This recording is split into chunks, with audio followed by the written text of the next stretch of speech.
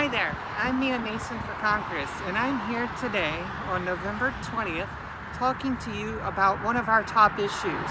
It is our education, our infrastructure, and our healthcare. And today we want to highlight what's behind me.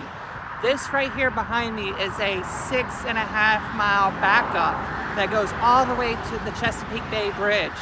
In this, people are sitting for over an hour to get across the bridge to their jobs, their commerce, their customers, and it has to stop. Marylanders, we need that Third Bay Bridge now, and our Republicans are voting against us to keep it that way. The only Republican that's actually wanting to do something started a commission to improve and stop this, and that is Governor Hogan.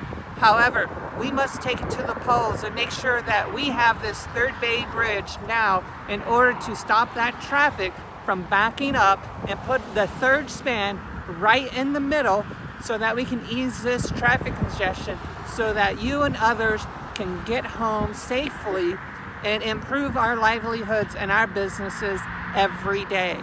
So thank you, and I approve this message.